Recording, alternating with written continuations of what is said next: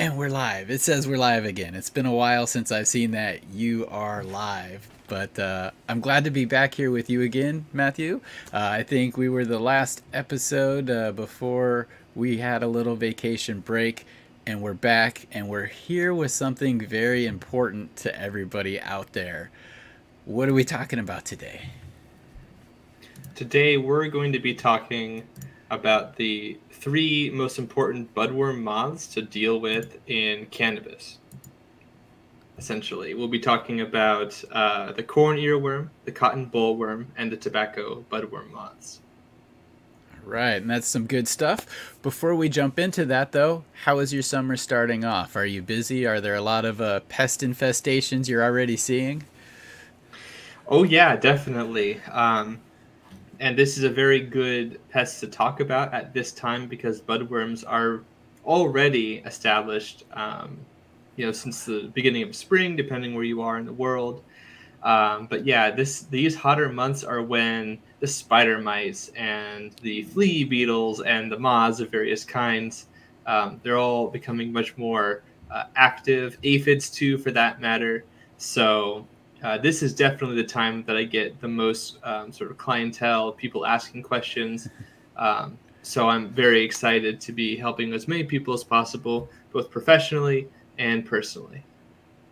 Well, good thing, and I know you helped me a lot. I have something eating my Japanese maple. I don't know, but if I can find it, I'll send you a picture. Please do. Yes. Well, before that, let's get to the presentation if you like. Are you ready for? Looks like we've got to pull that up on the other screen here. I may have a little bit of what they call ring rust when it comes to running the show, but that's okay because nobody's in a hurry here. Thanks for joining us, everybody. I kind of see you filing into chat. And everybody who watches these on the replay, don't forget, we do have a playlist, the Zenthanol IPM series. You can go and catch some of these other insects that he's mentioned, the aphids, the spider mites, a lot in there. And we'll be adding the budworm to it today.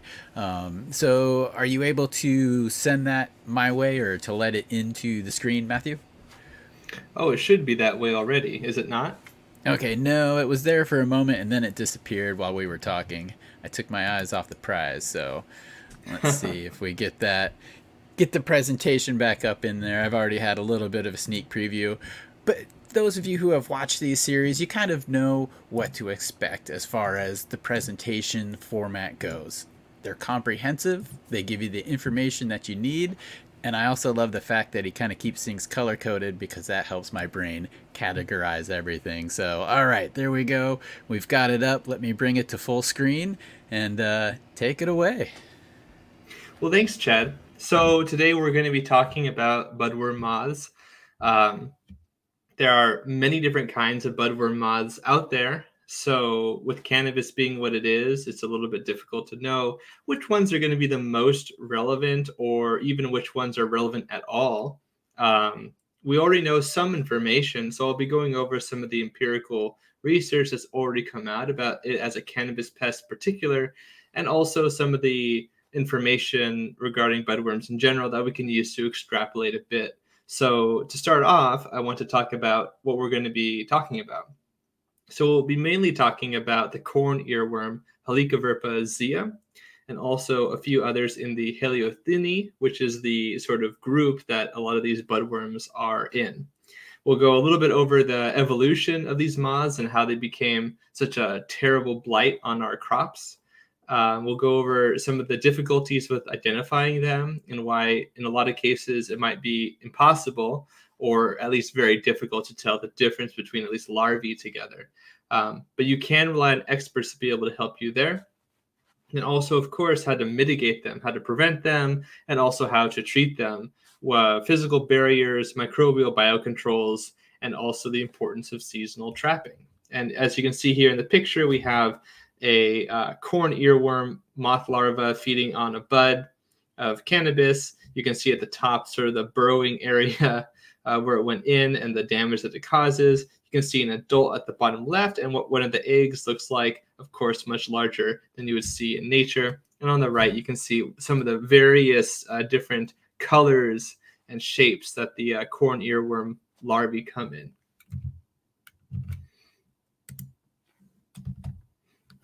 A little bit about myself. I'm Matthew Gates. I'm an integrated pest management specialist. I've been doing this for 12 years now. And mostly at this point, I've been working in cannabis, but I've also worked in ornamentals like gerbers and roses, as well as vegetables like peppers and tomatoes, and even certain orchard crops too, for that matter. If you don't already know, I have a YouTube channel for science communication regarding agricultural pests and their biocontrols and things like this on my Zenthanol YouTube channel. So you should check that out if you're interested. You can also find me and a lot of the research that I talk about on my Twitter and Instagram social media, and that's at SyncAngel. Some publications that I've done recently include my chapter that I contributed to for the IPM against arthropod pests, so like insects and mites, of Cannabis sativa in the United States of America, and also a chapter I contributed to in another book for viruses in cannabis. So we talked about viral diseases in cannabis there. I also recently worked on an article for Skunk Magazine. I'm a regular contributing author there. The summer 22 issue will be talking about various good, bad, and neutral organisms in cannabis in particular. Also for High Times, I made an online article about the 6 common cannabis pests that you have to worry about, also keeping in the theme of it being very hot and things getting much more difficult as far as pests are concerned.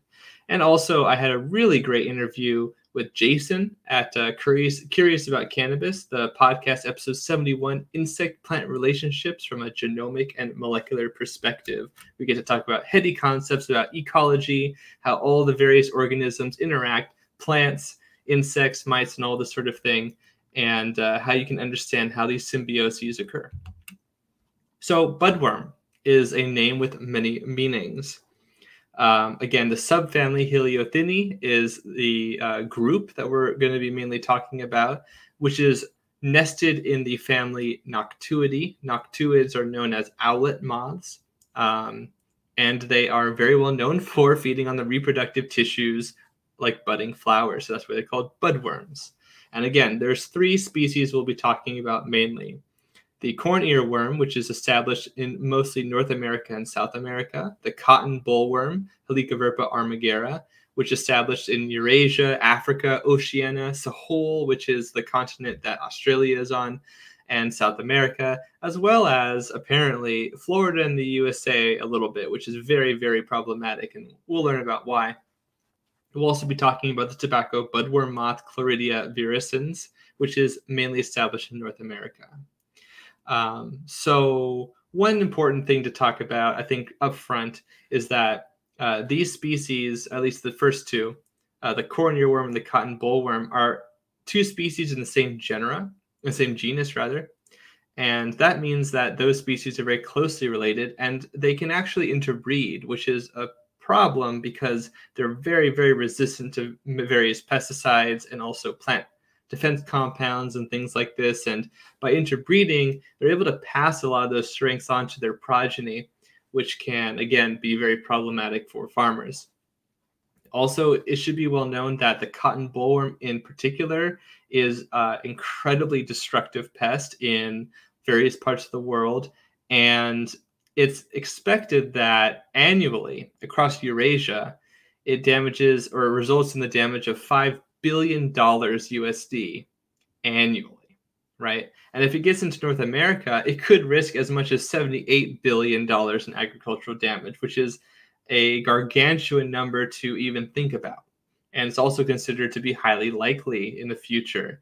And again, for those who aren't aware, eloquently put out, some of these points are highlighted or colored, and you can see that I have my references in the same color usually. So if you're interested in certain statements and where those come from, these are coming from usually research reports or other sorts of official documentation, things like that. So I'm not just pulling it out of the air. This is definitely something people have been talking about for a long time. And of course, cannabis is going to be under threat as well. So it's something to be considering whether you're a home grower or a commercial grower. It's also important to note that budworms are recognized as quarantine pests, which are pests that if you find them in transport, agricultural transport, those products can be destroyed potentially or otherwise held so that they don't go and become established in another location for people who are trying to keep that from happening. And this is something that various countries have agreements with various other countries about. And certainly it's also true even between the different provinces or states in your own country. So like the United States for a matter. And yeah, so it's just a very important pest to consider as cannabis becomes more and more accepted, as it becomes more and more established as a crop. These sorts of regulations are probably going to become more important. And if you think they're not important to you simply because you're not a commercial grower, the law will still apply to you in a lot of cases. And you don't really want to be allowing these budworms to get to other people that you care about, of course. So there's a lot of reasons why you want to keep these things controlled. As always, I like to talk a little bit about the evolution and biology of the organism that I'm talking about here. So we're talking about moths, and if you didn't know, all butterflies are actually moths. So the Lepidoptera, which is the order of insects that moths are a part of, means scale wing. And they diverge from a common ancestor with another group called the caddisflies, which some people might know, especially if you are an angler, because their larvae are often used as bait. And the scientific name for this group are the Trichoptera, or the hair wings. Many people in the audience probably already know that trichome means hair, or trich means hair. So these are the hair wings and the scale wings, and they diverge from a common ancestor like more than 250 million years ago. So a long, long, long time ago. And I guess it's also important to point out here that these moth larvae have been feeding on plants for an extremely long period of time. They predate flowering plants, actually, and they co-evolved with them extensively, and they've influenced the growth of various flowering plants to that end.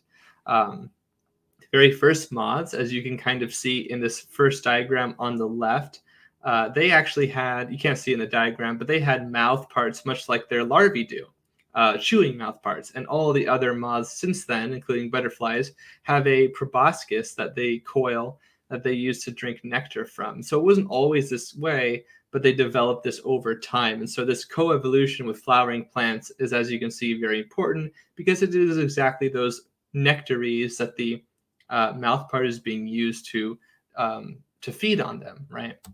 And looking at it even more grander, most people know moths and butterflies, they have a larval form, a pupa form, and an adult form. And they share this with their close relatives, the wasp, bees, and ants, as well as beetles. So they're all part of a major group that all diverge from a common ancestor that way.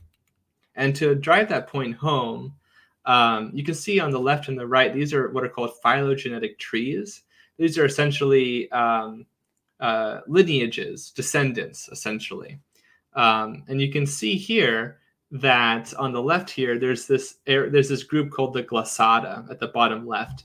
And those are all of the moths and butterflies with coiled proboscises. And everything before them did not have that.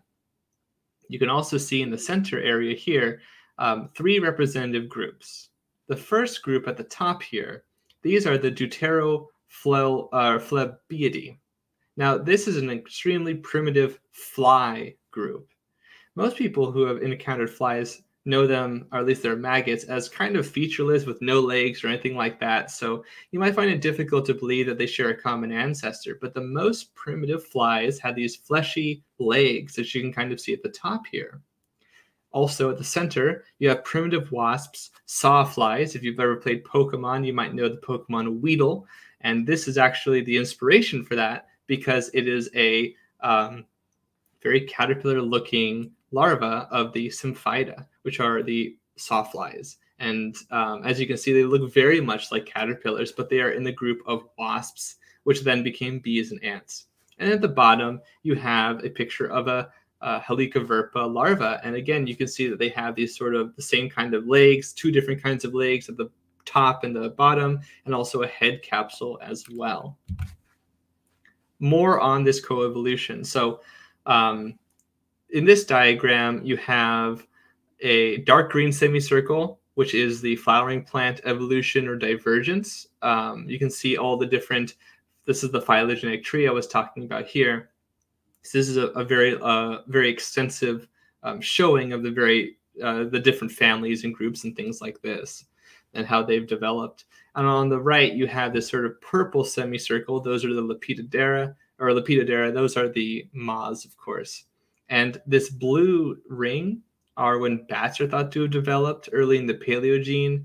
And for a long time, people thought that moths developed their ability to hear biosonar, or the echolocation of bats, because of that. And it's true that they did evolve to have that ability, but they evolved ear-like organs that allow them to hear, and only certain groups have this, way before bats actually diverged, or developed, I should say. And that's significant because it's important for us to know how these moths actually really developed and what was really the influence for them growing up. And truly, it was the flowering plants that they were feeding on. These red nodes here show that when they developed those hearing organs, and the orange group are the butterflies. Now, of course, butterflies we know because they're active at day, but of course, moths are active at nighttime. And it's thought that one of the ways that some groups of entrepreneuring moths got away from bats was because they essentially just decided to be active at daytime. Decide is a strong word, but they developed to be this way. And that is very important for them to escape that sort of predation. And this circle, this like lime green circle in the middle, that is kind of hard to describe, but essentially it's supposed to represent the early flowering plant groups as they fanned out. And so as you can see here from the diagram, once I've explained all of it, that flowering plants and moths basically developed at very close to the same time in the evolutionary time scale. So again, they have been together like very, very closely. A little bit more about these caterpillars. So caterpillar morphology is interesting. At the bottom right, we can see some of the examples of structures you should be familiar with. They have a head capsule at the top. So that's going to be sort of a hard structure. Many people have seen this if they've seen caterpillars at all. They have these first 6 legs, which are the thoracic legs. Many people might know that insects have a head, a thorax middle, and an abdomen at the bottom, or at the posterior end. And so the same thing is actually true for caterpillars. They have these legs at what that location would be like. And then they have these things called prolegs at the end, which they use to grip onto the plant or whatever other surface they're on so they can move along very well. And at the very tail end, they have what are called anal prolegs, which are close to the end of their body. And so this structure will allow you to know what the caterpillars kind of look like. You have a scanning electron microscope image at the center here, which is not very attractive, but it sort of shows some of the different parts of the body. And the larger diagram at the upper right kind of shows some of these details. Don't worry, they won't be on the test or anything like that. But you can kind of use this as a reference point in case you are curious. And I have an appreciation for caterpillars, although they are kind of dopey in a way because they can't see very well. They have very primitive eyes, things like that. Believe it or not, many caterpillars actually can perceive light through opsins, or proteins that are photoreactive, which we also have in our own eyes, and they detect light, right? And so these are actually in their skin. And for some caterpillars, it actually allows them to change color over time because they're literally seeing the light in their skin, which I think is incredibly fascinating and a fun fact that people should know more of. Their movement is articulated by their thoracic legs and at the front of the body, and then they have those gripping prolegs at the end of the body, right? And they also have spinnerets that they have near their mouth, and they use that to produce silk so that they can escape predation, make silk drag lines, or also cocoon themselves as well. And also important to note is how they feed. Of course, as a cultivator, you have to know why is this caterpillar so successful? Well, one of the reasons why, and if you've been watching these videos in this series, you'll find a common theme. And that common theme is that herbivores will destroy the plant immune system so that it's not a problem in the first place. They'll either suppress it or they will modify it in some way. And in this case, what they do is they use a combination of behavioral adaptations, like maybe they mostly feed on the young tissues, or maybe they only feed on the old tissues or something like this, or they, in our case, they burrow into the plant. They have salival proteins, and they have a gut pH that is actually basic. It's not acidic, and that helps to basically destroy or sort of neutralize some of the toxins and other sorts of reactive compounds made by plants in defense. And this also affects the microbiota that are in their gut as well. A little bit more about morphology and moving more towards the species that we're going to be talking about here. We have an example of the cotton bollworm larvae.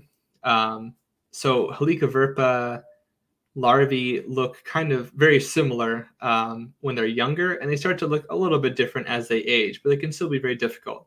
The upper right shows the first few stages, and the bottom left shows the latter stages, and at the very bottom we have what those pupal shelters look like. When the larvae get large enough after they've eaten their fill, they will burrow into the ground and they will pupate. And the pupa is this central picture here. You can kind of see parts of the moth before it comes out, right? You have the large abdomen, you have the wings that you can kind of see. They're kind of wrapped around the front of the body. You can see where the eyes are going to be at the top as well. And so, yeah, if you see a pupa like this, it might not be Helicoverpa, but it might be a noctuid or another sorts of owlet moth. But yeah, many people have come across these and not really known what they are. And it's very difficult to speculate on what it will be until it kind of ecloses or hatches out. You can also see that a lot of these larvae tend to have what are called pinacula, which are these sort of like black dots that often have like either small little fine hairs next to them, which you won't really be able to see very well, or like larger hairs that kind of poke out. This is especially obvious when they are larger. And you can also see that they often have these sort of lateral bands of color. But again, they can be very different and disparate. And so you can't really know just because it's green or brown or some other color that you know exactly what species it's going to be. But you can actually know a little bit about whether or not it's like a noctuid or some other kind of caterpillar. So if you see something that looks like this and it's in your bud, it's probably a budworm of some kind. And a little bit more about the evolutionary history, a little bit more. The noctuids are actually the largest species of, or largest group of moths that exist. And there's over 365 species of these heliothiene moths as well. So these are often referred to as the pest clade or the pest group. And as you can see, they mainly eat herbaceous plants, many of which we feed on as crops. And why is all of this important? You might be asking yourself. And this is a fair question. I bring this up because the, as I've written here, ancestral owlet moths, they derive from groups that ate mostly woody plants, but also herbaceous plants, so like trees and things like that, as well as like, you know, like mints and sort of like more pliable plants, grasses as well. And they mainly fed on the Eurosid 1 plants, which is a large group of plants, ancestors of things like nettle, mulberry, beech trees, buckthorn, legumes, roses, and gourds. And they also fed while exposed to the environment. So burrowing into the bud is actually a derived trait that they developed later on. And this is very important, though, because the Urticaceae, which nettle are from, and the Moraceae, which mulberries are from, are actually the families that are most closely related to the Cannabaceae, which is the cannabis family, right? And so that means that these groups, or things that feed on these groups, are more likely, probably, to feed on the Cannabaceae and possibly cannabis than other groups that feed on other plants, if that makes sense. And if you're curious, you can read here about the ancestral cotton bollworm moth and how it basically developed a very robust array of mitigating traits for plant defenses. And over time, actually, through dispersal to other places like North America, the corn earworm actually developed from this lineage itself. And we'll get into that a little bit later. But yeah, they have many genes related to detoxification and digestion and all that good stuff. On the right, we have a diagram that shows some of the poorer or more favorable hosts. This is specifically for Helicoverpa armigera. And as you can see, the diagram shows the development time to the 4th instar, which is before they pupate, and also the weight that they have. So the implication is that plants that they develop lower weight on and take more time to develop on are poor, because those plants are they are successfully interfering with their ability to digest food.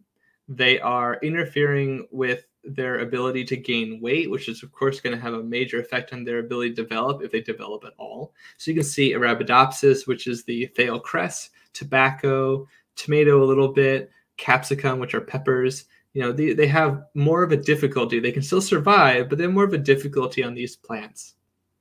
Of course, the laboratory diet wasn't even plant food or plants, so they didn't have to contend with any toxins or anything like that. But other sorts of plants are a little bit more favorable in that way. So we also already have another species of moth, the salt marsh moth, which is already known on cannabis, although it's not really a major pest or anything like that. That's part of the Arabidae, the Arabidae family. And as you can see in this phylogenetic tree in the center, they're somewhat close to the noctuids, which are those owlet moths we were already talking about. On the right diagram, we have this Heliothis group. Now, this diagram was developed when before there was a change in the genus name. So I've gone ahead and done that already here. What we knew here as Heliothis virescens is now Chloridia, which is the tobacco budworm moth. And all these green highlighted species are the ones that we want to really consider the most here. And I asked you 2 questions as cultivators that you have to consider. The first one is that perhaps there are other related species that feed on cannabis besides the ones I'm talking about here, and we might discover that in the future. But also, perhaps there are species that are adapted to close relatives of cannabis, like I already mentioned here. And there's this hypothesis about how that kind of comes about, that through dispersal or other sorts of means, which often happens in agricultural trade, these populations get into a new location, and they actually do very well because they're free from the parasites and predators and other sorts of things that were a lot more adapted to them in particular. So it's a really important thing to consider. These things are always constantly changing. So like I said earlier, they use salivary glands and the fat bodies in their body to detoxify the plant toxins. And again, we'll go into that a little bit more. On the right here, you can see a diagram of the various budworms that we're concerned with: cotton bollworm, corn earworm, tobacco budworm, which are all very closely related as well. Although the tobacco budworm is a little bit less related than the other 2.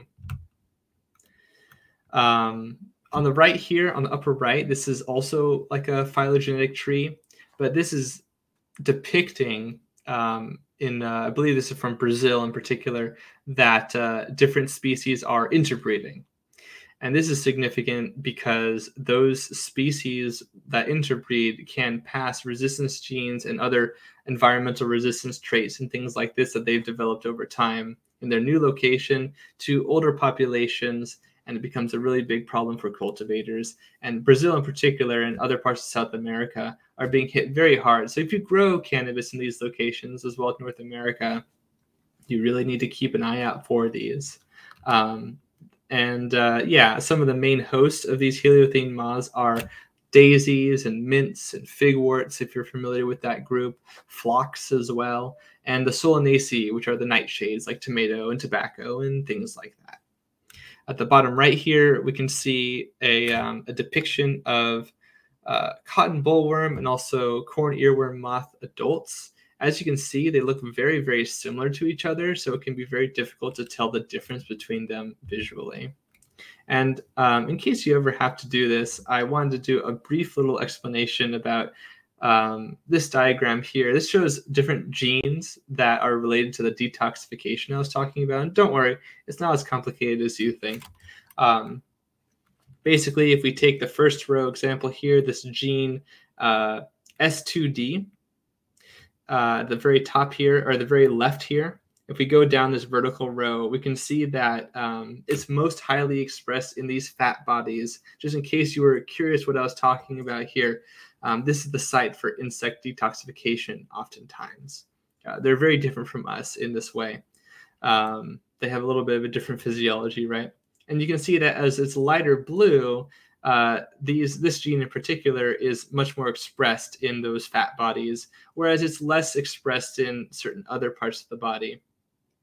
And you can also see at the bottom row here, that's like green and pink, those two color changes.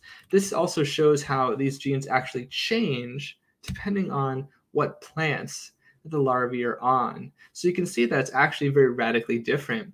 The gene gets much more expressed on things like cotton and Arabidopsis or tobacco than it is on the more green colored ones like green bean and tomato and things like that. And that's because they have different toxins in them, and the insect has to radically change how it expresses its genes in order to have a good day and be able to feed on those healthy plants. So the first one, the most important one, the corn earworm, Helicoverpessia. It's distributed mainly in North America and also in South America and Central America, as you can see in this map. They feed on over 100 plant species, including things like maize or corn, sorghum, cotton, beans, peas, chickpeas, tomatoes, aubergines or eggplants, peppers, clover, okra, cabbage, cucurbits like your cucumbers and things like that, tobaccos and sunflowers, and various other plants. They can move an extraordinary distance. They can move as much as 750 kilometers, which I think is over 500 miles if I'm doing my mental math correctly. And they've been charted, or they've been tracked from places like Texas to Arkansas.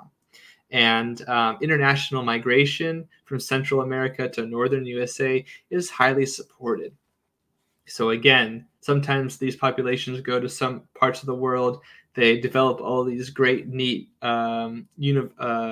beneficial resistance traits, and then they'll travel all the way into North America, and we get left with an even worse pest to deal with. And this happens year to year, multiple generations per year. Adults are mainly active around April, and then they'll migrate distances at a height of about 30 meters. And they mostly rely on weather patterns for their ability to move great distances as well. They can't power their flight all the way. A lot of that is gliding, or at least using the wind to make their wing beats a little bit more efficient. Biology of the corn earworm is pretty normal for caterpillars. They start off as a small white egg. As you can see in the upper right here, this is a depiction of those eggs being laid directly on the flower. And good luck trying to find those when you're scouting. So scouting for eggs is really not ideal or practicable, honestly.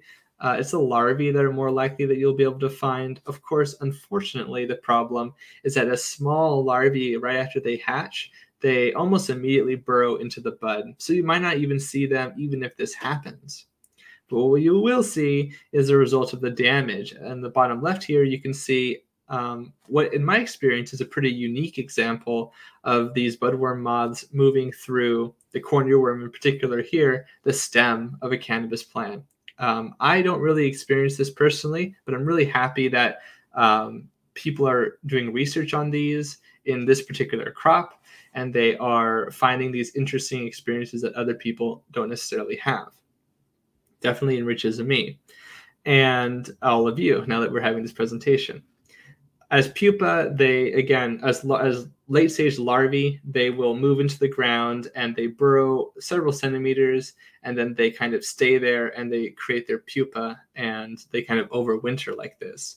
In many parts of the United States and also certain other parts of Eurasia They are not necessarily very good at overwintering. They will die because it just gets too cold for them.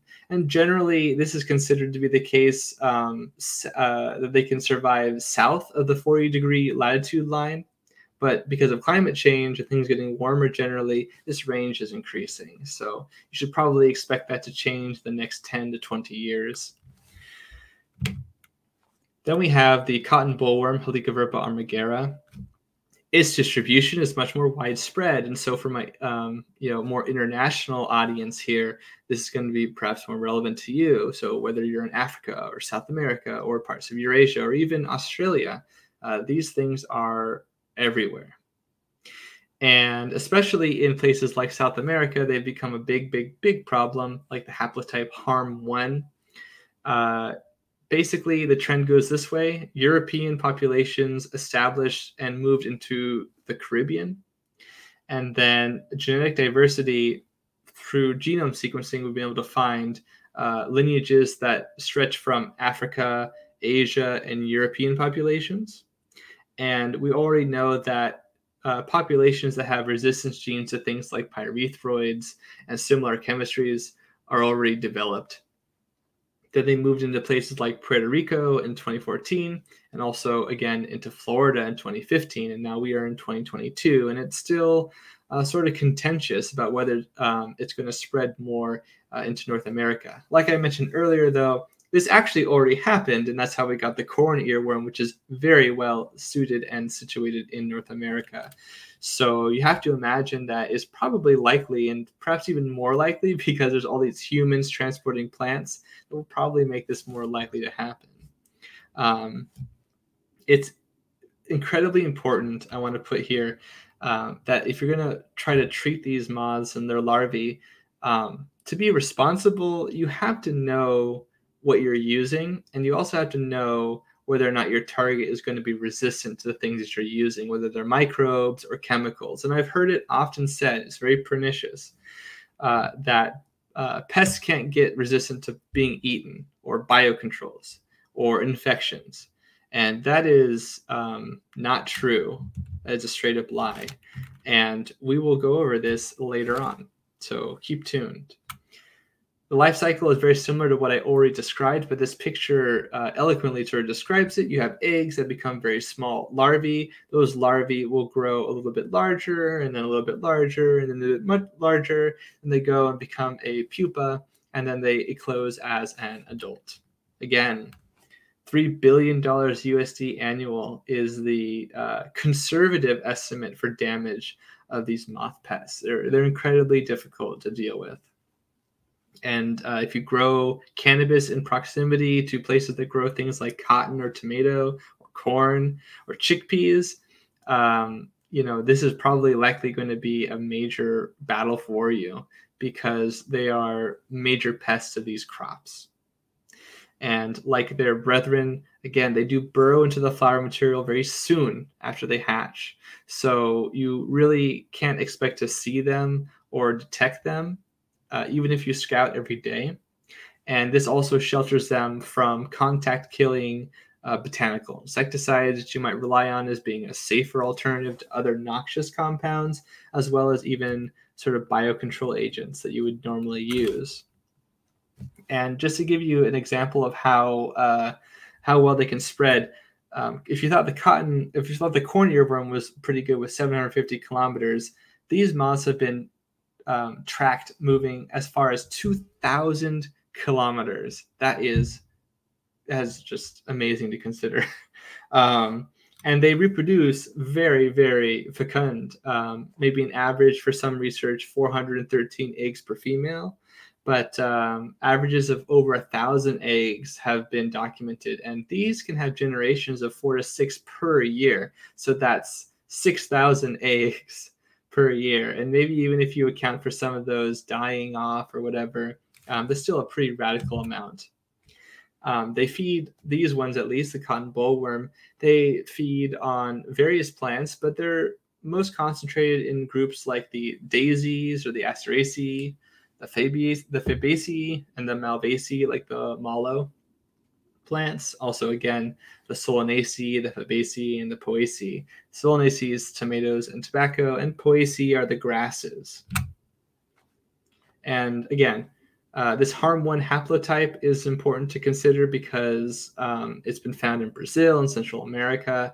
And so this lineage that is resistant to various pesticides and plant compounds and is very, very good at what it does, it has been found established in South America and Central America already. And there's a few reasons for this. And it could also be because our treatment regimen for other budworm moths may be influencing this moth because we're actually killing the ones that would normally compete with it. If you can call it a competition, it's certainly all competition for the cultivator. And so this could be a reason why they're kind of becoming more and more out of hand. They also have a greater repertoire of resistances for environmental problems, but also, like I've already said multiple times, pesticides and plant defenses. And now we've gone to the tobacco budworm, which is Chloridia virescens. Like the other two that I've already mentioned, they have many, many known hosts, and their primary crop hosts are things like tobacco and cotton and tomato, but also things like tobacco or alfalfa or clover, which probably will influence what plants you want to grow around your cannabis if you're growing any around them at all. Also, if you have cover crops and things like this, another thing to really to consider is whether or not you really want to use those near your cannabis, because you might be facilitating this moth. There's also many other hosts. So remember that tobacco budworm is mainly in North America, Central America, and South America. And there are hosts that it developed on way before we brought crops from other locations into here, but they've adapted very well to them.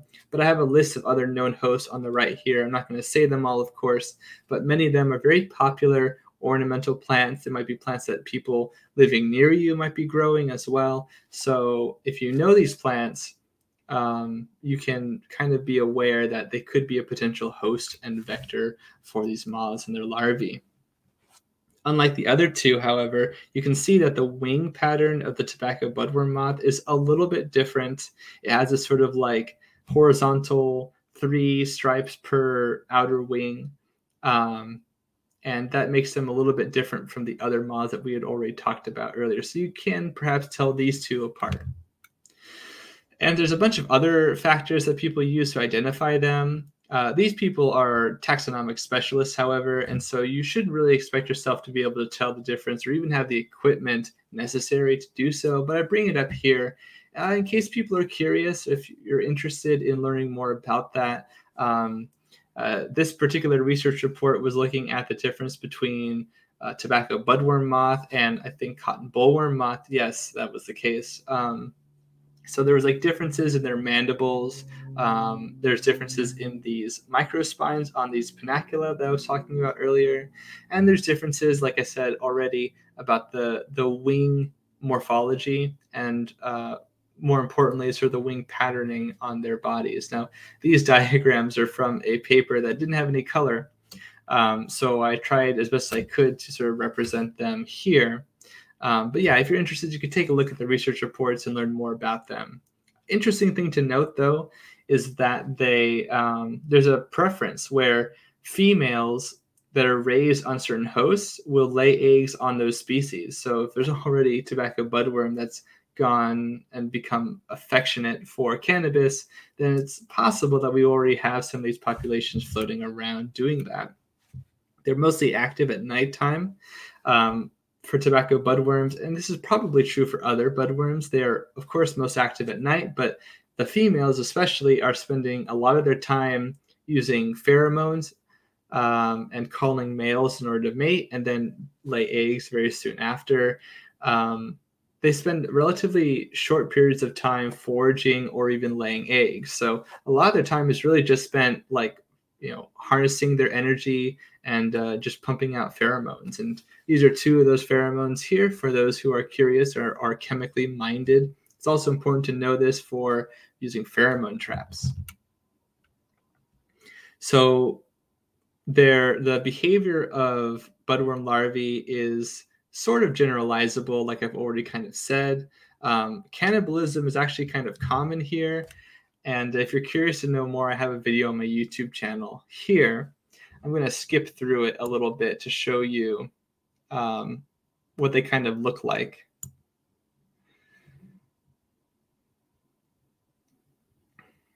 So you can even see an example of a larva attacking another larva because they're in close proximity, and they even compete with each other. You can see the panacula that I was talking about earlier, the sort of black spots, how the larva is sort of undulating here on my thumb and moving its body around to sort of find, in a vain attempt to find plant matter that it could feed on. So they kind of move in that direction here. And then I also wanted to show an example of the drag line that I mentioned earlier.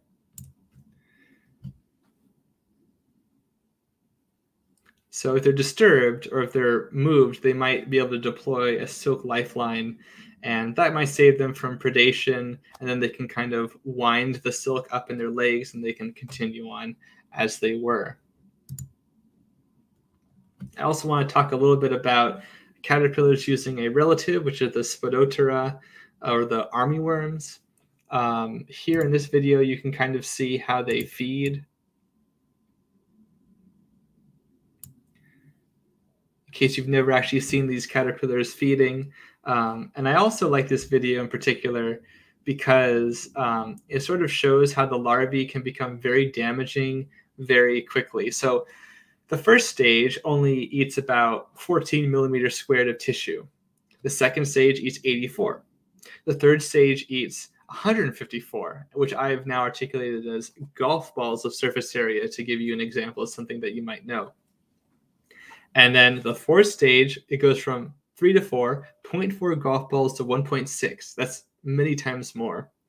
4 to 5, you now have 5.7 golf balls of surface area. And then 5 to 6, you now have gone to 27 golf balls of surface area of mammalithic 10,808 millimeters squared.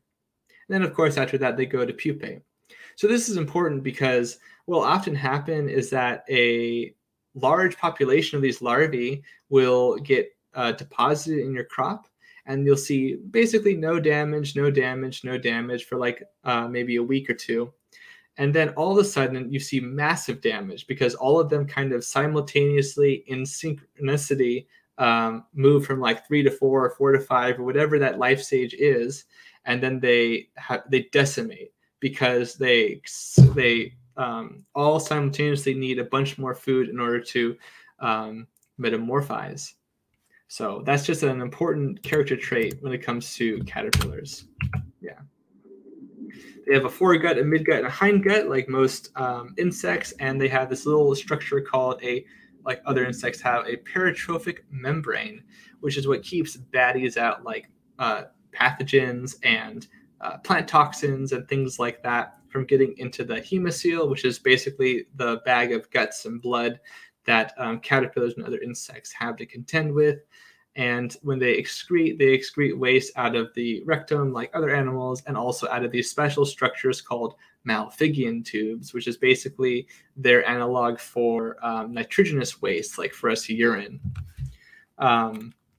Just briefly going over again, when caterpillars and other insects feed on plants, it causes all of these different stress changes in the plants that you're cultivating.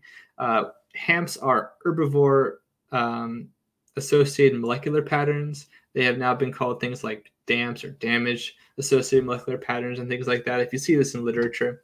So they cause things like cascades and signaling. Reactive oxygen species are produced, and osmotic stress occurs, fluxes in ions and things like this. These all result in changes in genetic expression at the cellular level in the plant, and this also signals to other cells that they should also produce similar sorts of defense responses. But insects have been feeding on plants for a very long time. And so what will happen is that these compounds, maybe they're things like defensins, which might interfere with the ability for the insect to break starch down into free sugars, which then gets into their hemocoel, and they use this as power. just like we do with carbohydrates. Maybe they are things like peptidases or lectins or other sorts of things like that that will interfere with protein digestion and breaking apart into amino acids, which are then put into the fat bodies and are then further detoxified. So there are various things that plants do have, and it's a arms war between the insect physiology and its microbiota and the plant physiology and its microbiota. And so what will happen is that different targets of those toxins might change as the insect evolves over time. This is very common, and you especially see it with pesticides, but you also see it with plant toxins. So the toxins come in with the food. The toxins then maybe make it past the peritrophic membrane for whatever reason, and then they might affect a critical component of their physiology. But they also might become modified in that process by the insect physiology, and then it gets sequestered.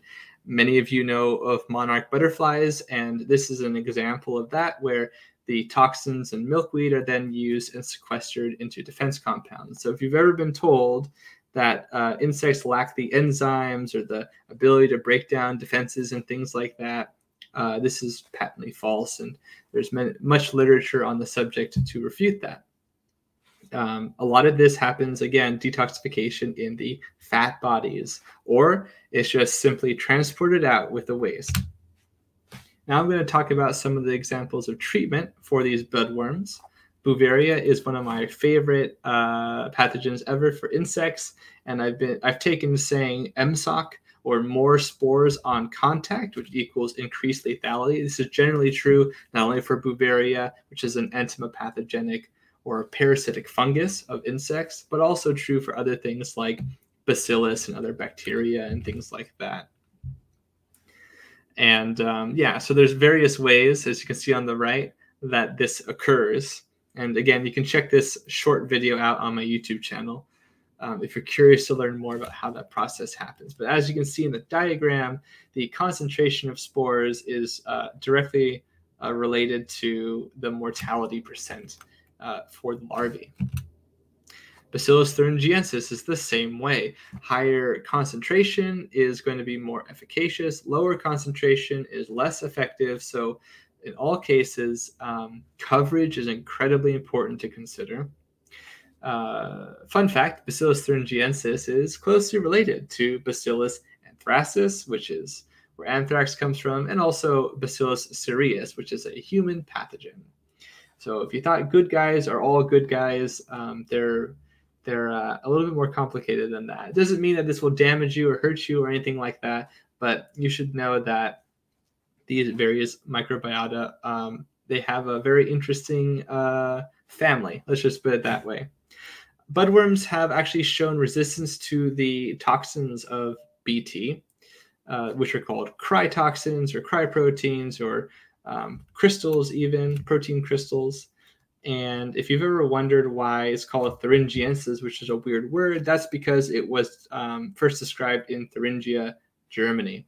And that is why that happened. And funny enough, when they did document it, it actually became a rampant pathogen and moved right through the Institute for Cereal Processing afterwards, because it was killing all of the bugs they were researching. You might have actually wondered, how does BT work? I've encountered people in professional capacities and just personal capacities that are very dubious about these toxins. Like, are they going to damage me? Are they going to be a problem for my health? And I think that's an important question to ask. So there's two ways that this happens for insects, and they don't really affect us in this way, generally speaking. So these cryproteins will either bind with receptors on the cells of the intestinal gut lining of these caterpillars. And what happens is that they get into the gut, and if the pH of the gut was not basic, it was acidic, these proteins might not solubilize in the way that they are expected to. So these toxins are very, very species specific. They're very, very insect specific. So they come in with the ingested food material. They become activated. The toxins sort of change their structure due to the pH of the gut and other factors that come in and sort of modify them. And then they sort of come around and they come to this cadherin point, for example, and they produce this pore. And this pore essentially is like a needle hole. And many times this happens in the cell, and it basically ruptures the cell and destroys it. This is great for the bacillus because then it can feed on the juicy contents of the cell and then reproduce. And then the other thing that happens is that these toxins come into the cells. Instead of making pores, they create a signal cascade. They basically trick the cell into exploiting its programmed cell death. So many cells have this capability. It's very important, especially for viruses. And so they exploit this viral defense by making the cells kill themselves over a bacteria. And those are the two main ways that cryoproteins work, essentially. But you have to understand that this is a small segment of many other sorts of proteins that are being produced by not only BT, but also other pathogens. Like I've put here CYP, VIP, site, surface layer, and parasporin. Various other proteins are used in concession. And if you're curious, these are models of what the cryoproteins look like. And at the bottom left here, we have we can see actually, I believe this is a scanning electron microscope. Oh no, it's an optical microscope. My apologies. Of these various cryoproteins, and they're referred to as toxin crystals because of their structure. This is a microbial biocontrol recommendation by Crenshaw, who wrote the proposed management plan for corn earworm and hemp in 2018. So I'm going to talk to you about that here. There are, as quoted in the research, 2 strains of this bacterium, Bacillus thuringiensis kerstaki and aizawi, that have been commercialized. And they say that the aizawi strain tends to be more effective against the cutworm group of caterpillars, which I believe he's referring to owlet moths here. There's also a virus, which is called Helicobacter armigera nucleopolyhedrosis virus, polyhedrovirus. And that infects corn earworm and also related species. So these are 2 microbes that you could use, the Bacillus thuringiensis aizawi and the, what I'm going to call here, NPV virus. And they say here that these microbial insecticides have several desirable features. They are extremely low toxicity and hazard to humans and other vertebrates, so they have very low effect against us and things like us. They're also very selective, and they won't affect other insects, which is also incredibly important if you're trying to be responsible and regenerative and not trying to kill everything in sight, which I certainly am an advocate for. They can only kill caterpillars, so that's really important. Immature stages, they won't kill the adult stages of other things that we want to conserve, like various butterflies. And they can only kill caterpillars that chew on the parts of the plant that have the particles on them, which might be a little bit of a detriment, which means that some damage has to occur in order for the microbe to have the effect that you want to have. There's also nematodes, what are called entomopathogenic or predatory nematodes. There are various kinds. The ones that are often used for this species are the Steinernema species, like Steinernema feltiae, or what people know as SF nematodes, but there are other ones out there as well.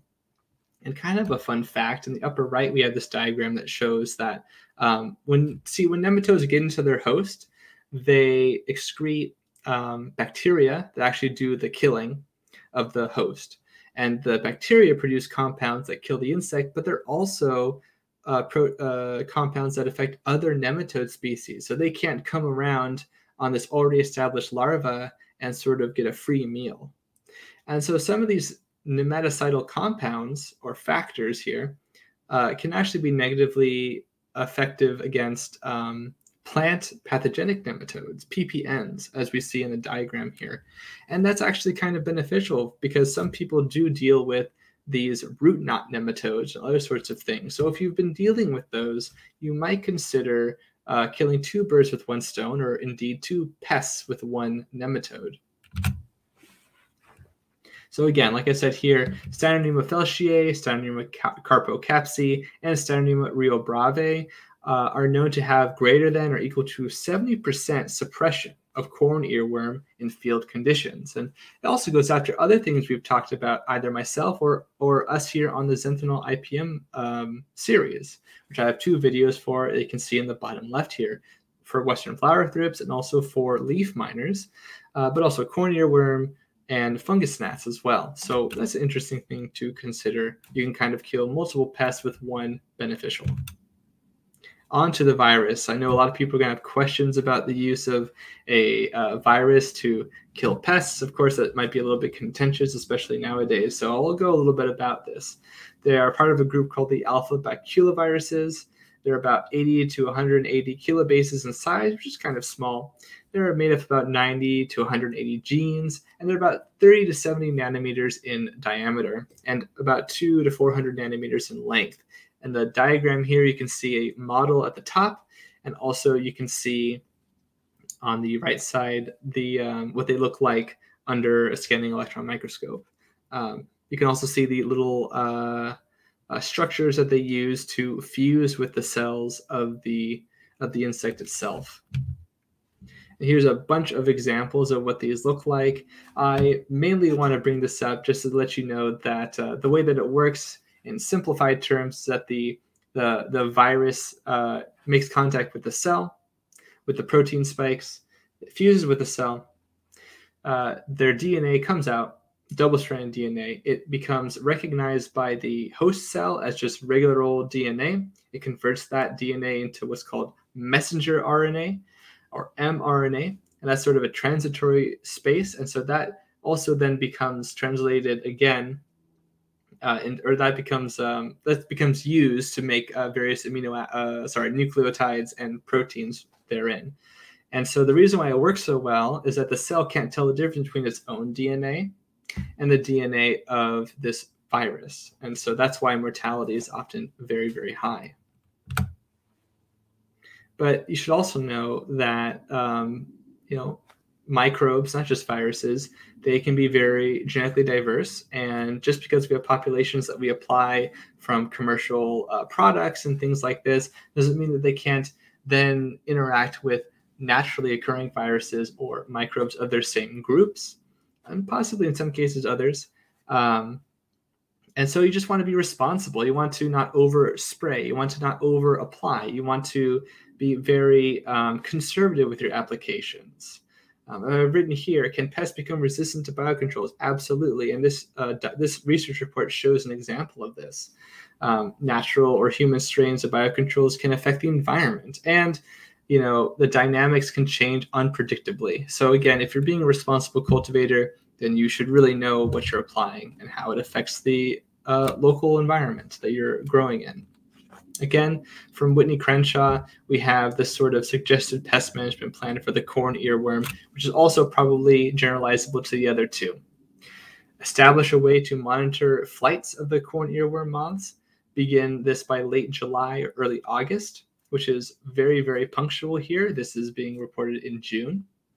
So this is a great opportunity for you to get your budworm strategies in line. If you have any questions, again, I am available in a professional capacity for those who need it. And I'm also producing various presentations and videos on the subject, and I'm happy to help you out if you have any questions. You can constantly monitor and maintain the trap. If you get a pheromone trap, which you should definitely apply, and you should record captures twice a week. You should be fastidious about this and really track when they become really active.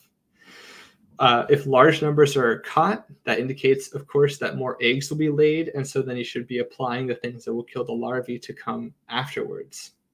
Again, BT insecticides containing the Iazawi strain are recommended, but Kurstaki strain products will also work as well to some degree. Spray should apply in a way that provides good coverage on the developing buds. Now, that's what they're saying here. I personally agree with this idea, but you've got to be careful with what you're applying, especially on the flower material. To be honest, I'm somewhat reticent myself unless I really know what I'm applying and there aren't any weird inert ingredients or things like this to consider. I would like to see a little bit more research on that personally. And again, treatments can probably be safely discontinued about 2 weeks before harvest, so says Crenshaw. However, some caterpillars may continue to develop in green, moist buds after harvest. So you should have some quality control there, checking your buds if you're a home grower or a commercial operator, because they might continue to grow on the plants, and you might have even less product than you thought you had before. There are also various parasitic wasps that you can use, and flies for that matter. Some of them are commercially available, but many of them are just naturally occurring. It's very likely that some exist near where you are, because these wasps are some of the most speciose insects in existence. I also want to mention the sort of wording. So parasitoid, what does that mean? It means that it's parasite-like. So usually parasites don't, as a matter of course, kill their host, but a parasitoid does. So the wasp, it will colonize in this case, larval caterpillar, and the larvae will kill the host as a part of their normal life cycle. Some parasites kill their host, but that's not typical, and so you wouldn't call that a parasitoid. It might be killed from a confluence of many factors, maybe stress and environment and parasite. Then you have things called hyperparasitoids. That means above parasitoid. So those are parasitoids that parasitize other parasites, and those also exist as well. And wouldn't you know it, some of those are also wasps. So although it's not talked about a lot, if you're having trouble reining in control with the parasitoid wasps that you might have bought, part of that is because they're only one part of a complex integrated pest management approach, but also because you might be suffering from parasitic wasps that will actually seek out and destroy the ones that you've already applied that are living in your pests, which is worrying, but it is something you should be aware of. Chemical resistances. I already mentioned that we would be talking about this later on, and we are at that point. Fun fact, especially for cotton bollworm, and this is also less true, but still somewhat true for the other ones, they are resistant to the cry proteins in BT. They are resistant to all chemical classes that are known in pesticides, which is extensive. That includes things like, DDT, pyrethroids, spinosyn, carbamates, organophosphates, things that you don't want to be applying on your cannabis in particular anyways, especially those latter two and the first one. But, that's just something that you got to be aware of. Again, these are incredibly resistant insects. I have said this at least 10 times already, because I really want you to appreciate how much they can overmatch the plant immune response. Your loud is loud to budworm moth antennae. What I mean by this is that even if your compounds have defensive effects, they can still be very attractive to the insect itself. And sometimes they even use these compounds themselves for various physiological functions. At the right here, I have a list of different compounds that also I've seen found in cannabis that might be good for or might be important for cannabis, because they might be volatiles that attract the budworms. So then again, just a thing to consider. So you have things like alpha-pinene, beta-pinene, beta-myrcene, linaloyl-limonene. These are also very common. Alpha-farnesene, right? Beta-caryophyllene, borneol. So and methyl salicylate at the bottom here. People might ask if oxidative stress can significantly harm budworms. Probably not, seems to be the conclusion. So like things that might rely on oxidative stress, like, pH to water or something like this. This is very unlikely to have the intended effect that you want, not only on budworms, but also the adults, because they adapted pretty well to UV radiation and other things that produce oxidative stress in their cells. But despite their resistance, there are some things that you might be able to use. This was this is from a research report that looked at plant extracts, and neem tree extracts seem to do very well in the studies, and they are documented having a repellent or even an anti-feedant or ovicidal effect, so it kills eggs, prevents them from feeding, and even repels them from the plant. But again, you have to be aware that sometimes neem tree extracts might come with other compounds in them because they were raised and then applied with pesticides themselves. That does happen sometimes. So just know your source and be aware of that possibility. The substance has to make physical contact with the egg or larva. And if individuals are burrowed, even if you have a suitable extract, well, you might not be able to get the effect at all. So a lot of times people, to counteract this, they'll apply multiple times. But again, you have to leverage that with how much you want to be applying on your flower material. And of course, for the breeders, I had to make a slide about resistance breeding. I scoured a bunch of research literature about what other crops do to counteract the budworm moths for resistance. And there are a few examples. Now, I want to say this about resistance, though. Resistance is not the quality of repelling parasites, which is called antizoonosis. That's very uncommon, somewhat rare, especially on a plant that's already a suitable host, generally speaking. Resistance is the ability for a plant to yield and produce and be basically unaffected by the colonization of the insect. It's not the total repellence of the insect itself. That's an important concept to know when we're talking about resistance breeding. So a few examples: physically tougher fruit in tomatoes reduces penetration by larvae. So in this case, maybe the physically tougher leaf material, perhaps using things like silica, other sorts of things that make the cells and the tissues just more robust and rough and tough, might make it more difficult, especially for these younger larvae. It makes them have to work harder, essentially, which might put more strain on their body and might make them more likely to fail at their task, essentially. And apparently smooth leaves in cotton are less attractive for oviposition than hairy leaves. So if you have a less trichomous foliage, which is usually not what you want in cannabis, but it's possible that this might have some effect on oviposition or egg laying. And there are various compounds that are found in plants that have been negatively, or rather I should say antagonistic to the budworms. So we have oxidative enzymes like peroxidases and lipoxygenases. We have polyphenol oxidase in tomatoes and cotton. And like I already said earlier, oxidation is a common cellular defense for certain insects and also of certain insects. Some insects actually use oxidative species. Many of them do. In fact, our own body does, for a defense against pathogens and things like that. Terpenoids like pionines and trans-beta ocimene were noted for being resistant or related to resistance in various plants. And you got things like tannins and phenols, like chlorogenic acid, caffeic, and coumaric or ferulic acids, which were found in chickpea and cotton to be associated with resistance. And then we come to a very interesting part here. PATS is a Dutch group that is looking to use drones and sensor equipment to both detect, locate, track, and then eventually kill pests. It's a new product. I didn't talk with anyone. This is not an ad or anything like that, but I found it very interesting, and I've cutely called this slide Intelligence, Surveillance, and Reconnaissance IPM, or Integrated Pest Management. Here's the first video I have from PATS. You can see the drone is lifting off. It's moving in the air. It is banking. Moth detected, moth destroyed. The picture was a little bit odd there. Here you have the IR sensing system. Again, drone comes up and eviscerates the moth. Again, like I said, I'm not totally sure on the camera angles there. I'd like to see it in person or something like that. Not saying it doesn't work, but it would be interesting to see some more footage.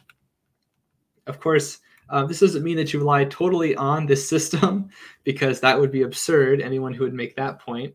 But it can be a supplement for regular crop scouting, especially since moths are most active at nighttime when you're not scouting, and you don't want to be turning your lights on during lights off, right? So, because they can move over 1,000 kilometers and they have all these traits that make them hard to detect, you might really want to do this. Now, here's the really beautiful system or aspect that I find very interesting. This is moth counts per day.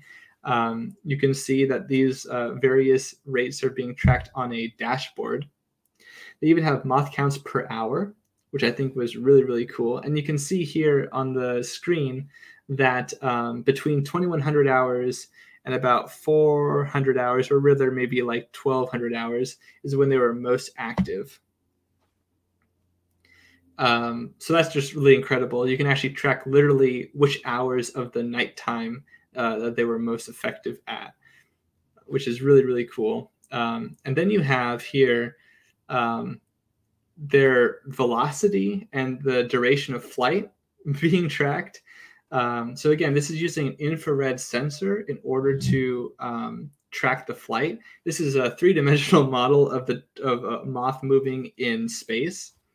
And here is the night vision of that movement. I think it's thermal, or again, IR tracking here. So you can see the moths literally moving across the crop. And it's important because you would be able to tell this moth maybe from a different moth, or you could tell a moth target from something that might have been tracked by the IR system, but maybe isn't actually a moth potentially. So very important to have that kind of information. I think this is really fascinating. It might be a little bit niche, but as this kind of technology becomes democratized, it might be a good way to help people, especially people who might have disabilities or difficulty for other various reasons in life, not being able to track at nighttime.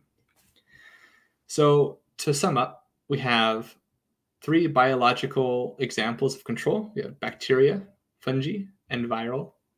We have various cultural practices, pheromone traps or infrared sensors to track seasonal presence, screen barriers to prevent oviposition on plants, eliminating larval presence. So mesh screens are incredibly effective and useful for various pests, and I'm a big advocate for using them because they only cost once, essentially, and then if you do it right, you have a really sort of well-positioned barrier.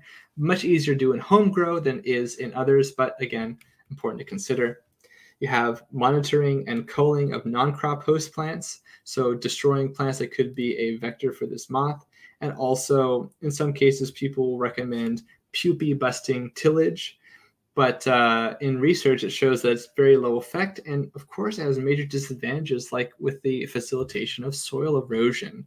So you don't really want to do that. Again, IR sensors and aerial vehicle interception is on the horizon, and that is the presentation. Holy cow, that was awesome. Thank you very much, Matthew. Thanks everybody in chat. Definitely get your questions in. I will be asking them now of the expert. I've got a whole notebook page worth of questions for you, but I'm still kind of in shock of that killer drone taking out the moth. The AI there is fascinating. Was that something that they developed in the Dutch greenhouses? Yeah, it seems like that's the case. To be honest, I don't know a whole lot about it, but because it's so new. But it's very interesting. I find it very, very fascinating, and I think it has a lot of use for people. I was surprised that some people were making comments like when I shared it on my Instagram, people were saying like, "Oh, you could just scout." I mean, yeah, of course, but like these are at nighttime. So, you know, like you probably have other things that you're doing, like sleeping, or anything else. And again, with cannabis in particular, you can't just go into the crop when it's dark, you know. So yeah, that's a oh sorry, I'm trying to pause. I'm trying to find that video again so I can play it full screen. It just started talking in my ear too. But yeah, moving at nighttime. See, that was a big question for me because I mentioned at the top of this my Japanese maple. You know, I see the pupa on there. I see them kind of silking down. I'm just like, why? Where do you come from? How do you show up year after year when there's no vegetation? And all of a sudden, the second we get a little vegetation, there you are. I never see anything flying. Well, yeah. Good timing for them, not for me. Right. So that was one thing. But yeah, the PATS, was that the name of the system? PATS? Yeah, that's the killer drone. Oh yeah, there's the PATS-C and the PATS-X. The PATS-X is so PATS is the company. PATS-X is the like drone hunter-killer system, kinetic interceptor, however you want to call it. And the PATS-C system is just the sensor. I think that's how I understand it to be. If I'm wrong and you work at PATS, please leave a comment and tell us more about it. Okay, yeah, wow, I see a bunch of cool videos here now. It was kind of funny in chat. Someone had made the comment too. It's like, you need a big vacuum drone to follow behind it because it decimated it decimated that moth to drop it right back down into your crop. So I don't know if that's added Yeah. protein or what. So some people, I think people made a really good point that if you have a very large amount of moths, which is very likely, like I said, thousands of eggs, right? So even if a fraction of them go to adulthood and you have a drone going around slicing and dicing, you might get a ton of scales and bug guts. So probably more relevant for things like ornamental flowers and vegetables, and less so for like maybe cannabis where you have to smoke it at the end. You can't really easily wash it off. But maybe you could deploy it around your greenhouse potentially if you're creative. But yeah, it's a very important thing to consider. It is indeed. And here, let's I'm gonna pull up this video here. Hopefully we don't. I don't think we'll get dinged for it, but we'll play this video and see what Pat's is talking about. Just because again, I can't get to this list of questions until my mind is done being blown by this thing. So let me add this to the screen. Go over here. Go full screen with you. Hop back. Oh no, I gotta hit play over there. Okay. Hit Introducing extremely small drones that hunt flying insects. Can Take you hear moths, this, chat? for example, which you may know from your backyard. Do you hear the audio? As a pest, they are also a major cause of crop losses in greenhouses. Once a moth enters the greenhouse, it finds itself in moth heaven.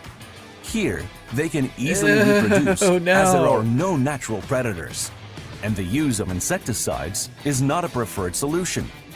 Nature solves insect overpopulation by slowly evolving natural predators. Using this as an inspiration and enabled by recent advancements in drone technology, bats developed an artificial predator that intercepts moths mid-air. Just like nature, we built them fast and small. So small that they're safe around humans. And so fast, even cats look surprised. Our system monitors and controls moth populations in greenhouses. Plagues are kept in check while the ecological balance is sustained. The drones never sleep and are always ready for action. They'll stay inside so that we don't impact the natural environment. The autonomous bat system controls pests so that the grower can rest assured. We protect your crops and provide sustainable insect control as a service. Bats. Our drones never sleep. Wow, and you see the size of that greenhouse right there too. Yes, you would probably need multiple systems, I think. Yeah, oh, don't buy another bottle of bug spray before. Let me close this. Okay, close the window. Yeah, taking the train around the Netherlands. There were so many times where I was like, oh, I should get my camera out. You would just pass like seemingly miles or kilometers of greenhouses there. Just nothing but greenhouses as far as the eye can see. It was pretty awesome. And I definitely did hear a little bit of Dutch English there. It was kind of funny. I'm getting used to it now. As they say, if you ain't Dutch, you ain't much, which is I don't know if I always agree with that, but the Dutch are incredibly proficient agriculturalists, in my opinion. So. Believe it or not, my grandpa had that bumper sticker on his van. So good. Ain't Dutch. Yep. Okay, well, cool. Thank you for sharing that little bit with us because that is kind of mind-blowing. Also, again, it showed the automation and the level that automation can get to and will get to, being able to detect, hunt, and destroy something as small as that in such a large area. So that's cool. Yeah, I think so. And I think that it's totally, it's reconcilable with people who want to grow, organically and that sort of a thing. Just because it is technology, it doesn't mean you have to be a Luddite or a primitivist necessarily. And again, I want to harp on the idea that automation is important for people who are older, people who might have an injury, people who grow cannabis for medicine potentially. So and also you don't have to use the drone. You can just use the sensor system and see what was happening while you were asleep too. So That's an interesting aspect of it as well. Always, more data. Some of us just love data, and that would be fun to have. You mentioned kind of, a lot of people do like the organic side and approach these days, a regenerative style these days. BT is something that we definitely hear in that conversation a lot. But one thing that we've always heard is never spray your flowers. Right. Budworm is really an issue when you have buds. So really the time you would be applying this would be when there's buds. Is this something that kind of has been accepted as a practice, or is quote unquote safe to do in flower? According to Whitney Crenshaw in his research, it seems that's what he recommends. And he's a very learned person, very highly respected entomologist, in my opinion. At least I respect him quite a bit. And yeah, but like, I mean, I make the point that like with certain products, you don't always know what's going in there. So, I mean, Right. I'm still kind of reticent. And I think a lot of people have that sort of squick factor too. Even if the product actually doesn't have very much other sort of inert qualities or anything like that, maybe something changes and a material data sheet doesn't get updated or something like that, and things can happen. And so, but like with biocontrols, if there's not a whole lot of things that you would add to it, I feel like it's generally accepted by a lot of people. But this is also kind of a new paradigm, right? So yeah, I mean, it's difficult because whether you use a chemical agent or a microbial biocontrol, the problem is getting it on target. So even if you do apply it a bunch, you might not even get them. Right. And at the end of the day, too, is, I ask that because, again, it's a microbial testing. A lot of states, I don't know, just top of my head, that's the first time I hear anything. You put something on flower, I'm like, well, can it pass state testing? Yes, that's a good point. I don't know if that would throw anything off as well. It very well could be. I mean, and you have different every province, every like part of different states, are necessarily going to have different regulations even. So it can be very difficult to track that, and I think it's a very important point to make. I don't have an answer for it, and I don't think anyone does.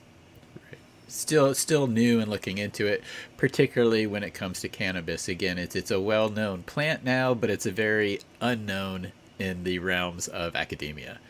In a lot of these researches, that's a good word. The studies that can be done. All right, so moving back to kind of like the practical, how does this affect me, the home grower? Maybe you got some plants outside. I know a lot of people were excited for this because yes, they know this one. Probably the best thing to do right now is because it all starts when the moth comes and lays its eggs on your plants, right? Is that kind of the beginning of the problem? Yes, I would say that's the proximate beginning of the problem. Okay. Egg is on plant, and now larva later on. Okay, so we can try to wrap that plant up by using the netting, and that prevents kind of the transmission from the moth to the plant as far as the eggs go. Absolutely. Okay. Is there a particular, hash makers, we all talk microns, but is there a particular sized net that you would need to prevent these moths? Or is it just a common generic bug net? Oh, it's a good point. And I think I mentioned it in other series for different pests. So it's often for smaller pests, like thrips, for example, there's mesh that's literally called thrips screen because they're so dang small. Yeah. And so I don't remember the micron on the top of my head, but if you look that up, you can find the answer to that question. But for the moths, they get quite large, so you probably don't really need that. And one of the disadvantages of a very small mesh pore size is that air also doesn't move very well through it as well. So you could run into this problem where the airflow is kind of restricted somewhat.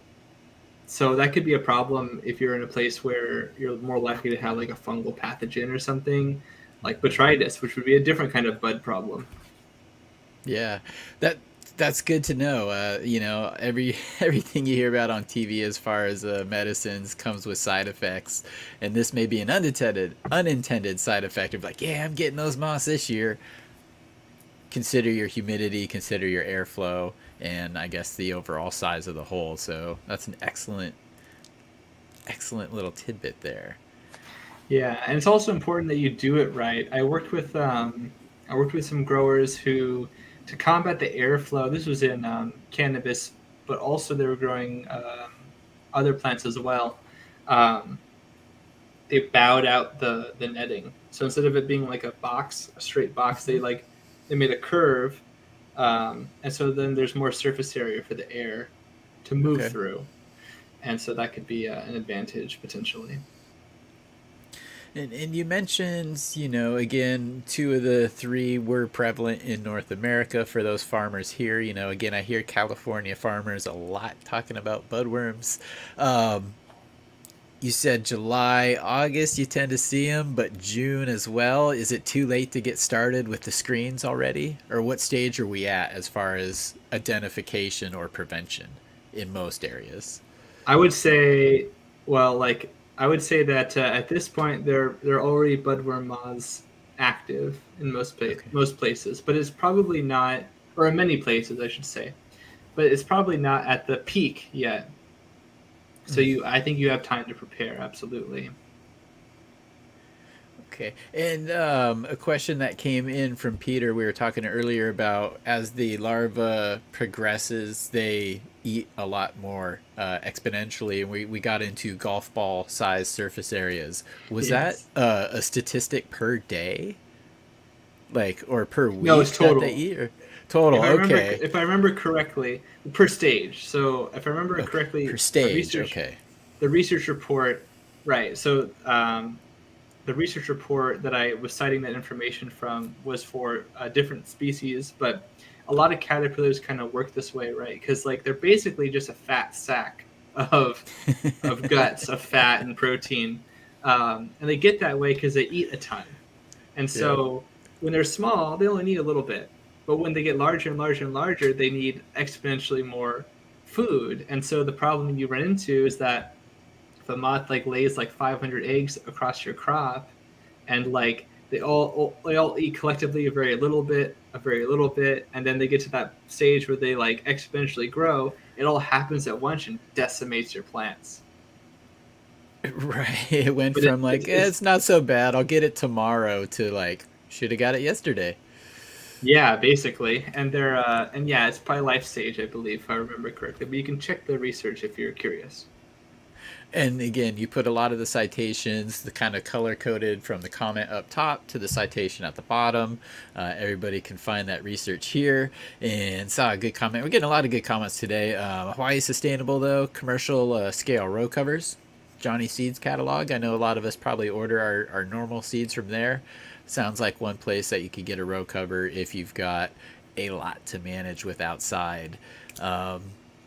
And, you know, again, I'm glad Peter asked that surface area question, because that's all I was thinking when you're saying that. I'm just, this little thing eating so much. I'm like, that thing's just got to blow up like a blimp. It's got to poop all over the place. But I have had, and this is when I had my grow room in a garage, I actually did get some type of worm, but it was the poop that tipped me off. So can you maybe talk about that as far as an identifying feature? Because I saw the poop before I saw any damage, and then that caused me to look further and investigate and confirm what I suspected. Yeah, so I usually see, I mean, this is going to be less obvious for the budworms because they're sheltered in your bud, but not always. And you can kind of see the damage sometimes on the buds. And like Peter mentions in the chat, the eggs are often deposited early in the flower. Not always, but depends on when you're growing, really, and when they're active. But what will happen is that in other similar species, like the cabbage looper, which is really common, also a noctuid, you know, they eat a ton, and you mentioned them blowing up. That's actually kind of the point. They're trying to eat so much, you know, they eat so much, and they have all this nutrient that they can, and size, like volume, they just kind of, they bust out into the next stage. But they have to make copious amounts of waste to process all of it. And so what will happen is that if they eat exposed, then yeah, they'll eat a bunch of leaf matter, and then they'll just be making all kinds of waste right below them. And so that can be really helpful for crop scouting, especially because they might want to be like under the leaf or kind of be a little bit sheltered. So when you do your crop scouting, you really should be looking under the leaves, around the branches, at the flowers themselves, really inspecting, because you'll see those helpful markers. And that was a good point. You kind of just mentioned too, you know, look all around, look up, because that was one thing. It's like I saw it on a leaf down here, but I know it didn't come from below that level. So I kind of looked up, looked at the bud, and before, I mean, long ago, the first time when I was living in Northern California, that was my introduction to Northern California outdoor. And there were a couple times, you know, early in the season where we got these buds and there'd be little tunnels through the bud. Now, it hadn't rotted or there wasn't any like discernible damage other than just this perfect little tunnel. It was so perfect. I'm like, oh, that'd be funny. You stick a string through it. You could wear it as a necklace. It didn't take many more bags or longer to actually find a worm and then connect the dots to what caused those tunnels. But that's something that, you know, you do see, and when you see it, it's kind of amazing the extent of damage that they can and will do. Like you said, they're not necessarily hanging out at the end; they'll go right in, and that's where the a lot of the bud rot comes from. Is that correct? Is kind of that tunnel? Do they leave any kind of mucus that antagonizes the bud rot, or is it just moisture and different microclimate? Yeah, that's a good question. I think that it's mainly just that they cause all this like damage just from feeding, and also their waste. They're not really worried about where it goes. So, the waste might rot. You know, the wounds that they produce will be exacerbated, and I think that's where that often happens. And you know, sometimes they might vector. There's no mucus, but they might vector pathogens that are already in their gut. I use the word pathogen loosely. I should really say like an opportunistic microbe, you know, that might colonize the wound. Okay, I've got to see here. Peter, he just typed in what he's doing. He says he's ready this year, and I'm like, man, you need to call Home Depot and sell this as a kit right now. But small PVC hoop house, mosquito netting, bug zapper for night, BT, scout, and pick them off. So, and he also mentioned earlier that he had a lot of tobacco around, so that kind of piqued his interest when you were talking about the tobacco corn or earworm. Yeah, tobacco budworm. Yes. Yeah, the names are. Yeah, no, I did that several times presenting for this or practicing for this presentation because it's a tongue twister. Yes. And Mike Jackson here, yeah, little poppy seeds. That's kind of what I saw as well. Matthew, you're saying that it might differ based on kind of different types of worms, or is that just a good generalization for what their poop's gonna look like? Well, it depends on your definition of little. I would say that in my experience, when the larvae get to like their third or fourth stage, and also for other noctuids for that matter, I would say the waste, the little pellets can be kind of big, maybe the size of their head. I don't really have a good reference point for that, but like, tip of a pen or something. Yeah, more like I have nothing good here, but like it can be kind of significant because what they do many pellets. So I've seen like I've seen it be kind of like gross. Like you don't want to. Like not like a not salvageable amount of waste has been don't taste it and see what that thing is. But what's this? No. Okay, and this is just kind of a fun question here, but What about the fuzzy caterpillars? We didn't see any fuzzy caterpillars. Does fuzzy mean they're good? Or does fuzzy bad too? Fuzzy. Fuzzy doesn't mean much necessarily. It could be that the Okay. hairs are toxic. It could be that they're irritating. It could just be a little defense mechanism. There's all kinds of fuzzy caterpillars out there, but yeah. Okay. And one thing I wanted to kind of get back to, I guess I skipped ahead there. We were talking about tobacco and the other crops, and he was concerned that, hey, I've got something else that they like, they may come to my yard. But one thing you mentioned in the presentation too was a very popular cover crop, crimson clover, Yes. other clovers. So that was kind of a golden nugget there for people to consider. I know we discussed the clover also kind of attracts aphids, doesn't it? I would say there are aphids that go after clover. Okay, because there were a couple of reasons why we're like, it was great 4 or 5 years ago, crimson clover, cover crop with it, but if this were a particular issue, it might make it fall out of favor, I would guess. Yeah, for me, I don't think it's necessarily always bad. It really just depends on your context. But when I think of clover, the pest that comes to my mind is actually spider mites. Usually, Okay. doesn't mean that they'll be especially attracted, but like spider mites are really small, and kind of like the caterpillars, they could, kind of eke out an existence, build up a population. Suddenly, they're everywhere. Yeah, don't let them get out of hand. One of those video slides you showed made me seriously go. Ugh. But I guess with the BT and with the budworms that we're concerned about, is there a particular frequency that we need to apply? Every 3 days, once a week? Is it based on infestation, or is there a generally accepted regimen for applying BT?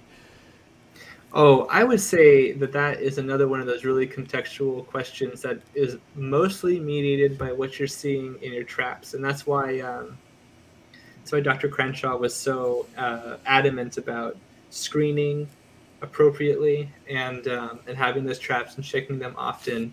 I would say that it would not be unheard of to have to apply more than once a week, possibly twice a week. Especially when you're at that like peak oviposition period when the adults are all very active. I also want to answer Steve Reisner's question, potent ponics, that indeed the hybrids are usually harder to treat because they have more resistance factors, environmental and also chemical and biological. Are you getting that from chat? Yes. Oh, here we go. Here he is. Okay, sorry. I always like to get him up, and I definitely know Steve's potent ponics. So I'm like, where I don't see him in here. There we go. Okay. Done any of the wild BT harvesting? So like getting some BT from the gut. That's interesting. I've heard of people doing that as well. Not necessarily in this context, but it's the kind of thing. It's exactly that kind of cool sort of scientific understanding of the microbes that, as people become more and more knowledgeable, you could exploit things like that. Like, oh, I found a strain that works really well, and I cataloged it, and now I can share it with people or something. Like, I love that kind of stuff. My rudimentary mind goes to, harvesting from the caterpillar guts. See a little caterpillar on an operating table with a little scalpel, and I don't know how you would go about doing that, but I'm sure really smart people do. So we'll leave that there. Okay, and let's see here. Got just a couple more here. So everybody in chat, if you have some questions, again, definitely toss them up there. Me and Matthew will get them on the screen and get them answered for you. I have a point. Peter mentioned. Please make it. Yeah, Peter mentioned the bug zappers at night, and Yes. I want to say that that could be a double-edged sword, because the way that they work is that they usually they have a UV light, and UV is very attractive to many insects. Some of them are beneficial, which you might kill, unfortunately, through using the trap, which is not great. But also, you might attract more of the moths. You know, so that could be a benefit because you kill them, but also might get them close enough, and then they might not get to the trap for whatever reason. So just consider that is a alternative result. Sounds like a double-edged sword there. Double-edged sword for sure. And earlier you mentioned that the pupae go into the soil. How long do they last in the soil? And is that something that you can almost skim a layer off or look for without disrupting it too much? Oh, that's a really cool question. I think so. Usually, there's several centimeters. Like I've seen pictures, and I omitted them in the slide in the presentation because I thought it was getting too big and too complex. But usually, they tunnel several centimeters vertical, or sometimes it's sort of a narrow channel, and then they make like a chamber. I mentioned pupae killing tillage. It's kind of hard to tell where they've come. They're not like gophers. You can't like see the hole very well. Right. I think that's not very difficult to achieve. Sort of looking for them in that way. Because, yeah, I mean, I've accidentally stumbled on them in the garden just doing, you know, basic weeding and whatnot, maintenance. Just kind of like, oh, look at this thing. I don't have a pine tree around here. Why is this pine? Oh, it's not one of those. Yeah, so that's what it looked like to me there. And, you know, crop risk, this is kind of off cannabis, but still on the subject too. You know, the cotton bollworm, you said, hasn't really made its way to this country. As we've seen in the past with crop insects, animals, whatever, it'll eventually make its way here. What crop is it going to attack first? And what kind of, you know, like percentage should we expect to lose? Again, is this something that would like all of a sudden we have no wheat? Is this like a food scarcity concern? Or that's always of interest to me, especially lately. Me too. So that's a question I probably can't answer. I don't know if anyone could totally answer that question, but if we base it off of some of the crops that they already go after in like Eurasia and Africa and such, you know, cotton is a big one. It's even named for it. Tomato is a big one, and in Brazil, it's been incredibly destructive against various food crops. So not just like crops you would use or harvest for textiles, but specifically food crops. And tomato is a big one. And I mentioned a few others on the presentation actually. So if anyone's curious, they could check that out on the list. But yeah, it would probably go after a lot of different agricultural resources. Okay. And I do want to mention too, you know, again, you were talking about this is a good time for some of the other ones in North America where a lot of the audience is to get started. It's kind of already there. You had some things to start with, but also if people going back watching this, if you go back to 1 hour and 3 minutes, there's an example IPM plan there, which would be great to follow. Any advice is good advice, and like other forms of IPM, the more the merrier. So multiple ways to kind of deal with this one, because again, it is something that outdoor growers deal with. It is something that you should expect to lose almost, you know, X amount percentage of plants or harvest each year due to it. Just kind of, does it almost kind of seem like the cost of doing business outdoors in some of these locales? Yeah, pretty much. Whether you like it or not, like I said, I drenched myself in research for this presentation, and it was very edifying to come across the literature about, especially like Central and South America. So like, very good question you had about the North American potential for some of these that are coming in, like the cotton bollworm, and just the way that just like even within the first year or two, it topped the list of pests for certain agricultural pests. And so, oh, wow, yeah, it's just I'm a little bit concerned. Wow, But we have a pretty good biosecurity system here in North America. So hopefully we can work together. Yes, we'll keep that on. And you know, kind of one of the hard things about controlling them, and you had a slide up there. It was, you know, it almost looked like a matrix of different colors, but they have that built-in natural ability to neutralize plant defenses. We talk about terpenes a lot in cannabis, and you know, sometimes you can get more terpenes by stressing it with insect presence because it's a natural insecticide. That doesn't work though with the budworms. Not as much, yeah.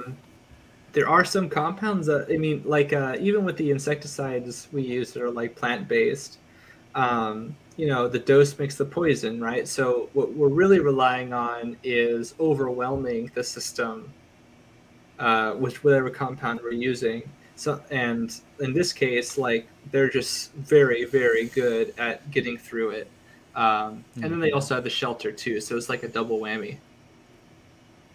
Wow. And here, you know, Potent Ponix, he's consulted on many continents. He's been to Africa, and yeah, bollworm sucks. So don't bring him back with you, buddy. Leave him there. Please check your shoes. Check your shoes. Yeah, seriously. Yeah, that is. They'll be intense. Especially in Africa, is the cotton bollworm is very difficult to deal with. Yeah. Anyways. Okay. Moving on. I guess there's just a couple more that I had here. You actually answered a lot of them in the presentation, which was awesome. LOL. Wash my dreads before I come back, Steve. Yes. Wash your...